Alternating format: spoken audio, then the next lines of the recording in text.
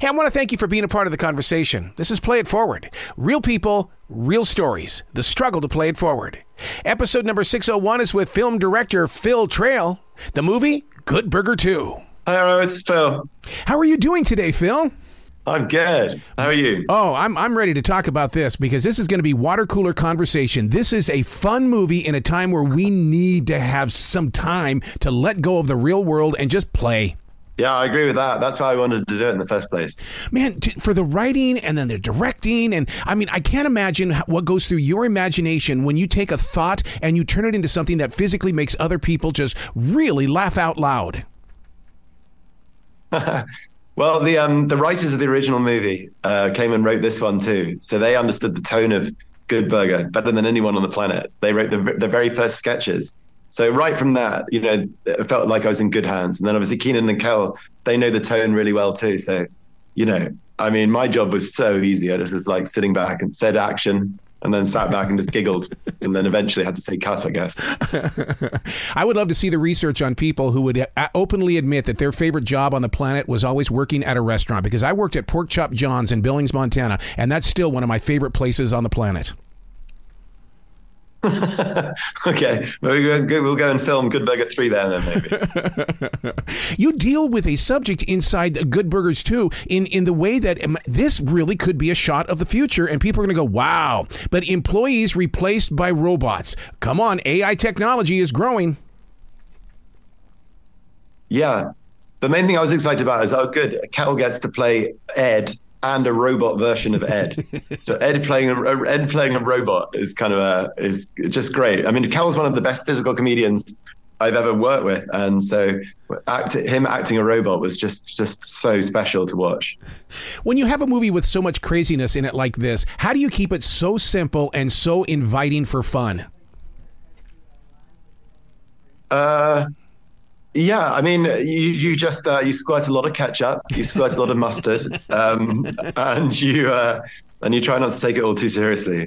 But it's pretty crazy. Like, there's a lot of, I mean, if you look at the credits at the end, you look at the number of stunt performers, and you're like, crikey, there's a lot of people doing these stunts. And so there was a lot of, underneath it all, it's all so silly, but there's quite a lot of planning that goes into all of it. And I did really like that.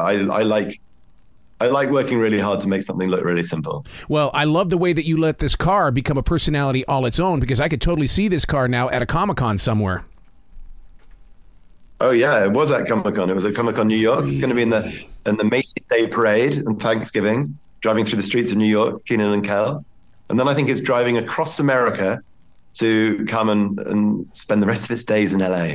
Wow. I'm angling to be the guy that drives it across America. I think that'd be fun. How did you put that car together? I mean, I would love to have been a part of that creative team to say, okay, this is the way it's got to look. Now let's make it happen and give it that personality.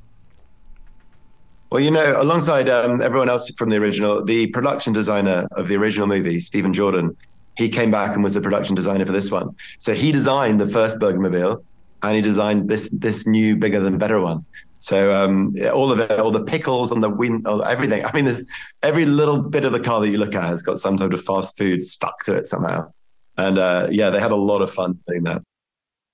What's really interesting about this is the fact that, even though that the original one came out in the 90s and it's such a classic, I would love to see how many people are going to go back and watch the original one and then come see this. Because, I mean, this is it's one of those movies you can't shake it off too easily. Yeah, it'd be interesting. I mean, you don't need to have seen the first one to watch this one. Like, it's crazy and fun, and it's a sort of standalone movie. But if you have seen the first one, then you understand their friendship and you understand the tone of the comedy. So it's like, and I guess there's lots of Easter eggs in this new one, which you would only understand their Easter eggs if you've seen the first one, but you don't need to have seen the first one. So yeah, it'd be an interesting mix. Hopefully, I'm sure there'd be some parents who know the original showing their kids this one for the first time, and everyone should be able to watch it together, just giggling away. Oh my God, you're talking about those Easter eggs, man, the cameo appearances, because that's going to create conversation right there, because they're going to go, I didn't see that, and you're going to go back and watch it again, and you're going to see other things. I love it when you guys do that, when you plant things, and were we paying attention? Yeah, there's a lot of that, from like one-liners just one words. There's a lot of buried in there. To the more obvious things, like one of my favorite scenes in the original was this rooftop scene when they sit and they sort of have a nice bonding friendship moment on a roof. And so we rebuilt that roof and have a rooftop scene. Wow. There's lots of sort of bigger things like that, and then just tiny little throwaways like the yo-yo and things like that huge fans will remember. Was it a real fast food restaurant at one time and you guys went in there and just kind of redesigned it? Where we shot this time, it was a real fast food restaurant, and then we good burgered it up. I'll tell you that the feeling I got is like I just want to go get a part-time job at a burger joint now, just so I can have that kind of fun and be cut loose and just and have that relationship, because people that work in a fast food restaurant, they speak their own language and lifestyle. Well, they're like a family, right? So that's the sort of sense that we wanted to give, like this sort of a family of friends, family of employees. They hang out together, they have fun together, they're bonded by this sort of same. They've got this insane, character of Ed working with them, and they love him, they tolerate him, and he annoys them, and he makes them laugh, and so they're all just this tight unit who then have to go and fight the baddies as a sort of team.